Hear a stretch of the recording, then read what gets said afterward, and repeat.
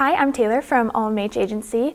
Today I just want to talk about a couple quick tips for writing social media. So probably the first thing that I like to do when writing social media is we always have a strategy for each of our clients. So if I'm posting 5 times a week, I have 5 themes that I like to hit throughout that week.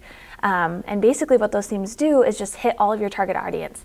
So for example, with OMH, we have about 5 themes.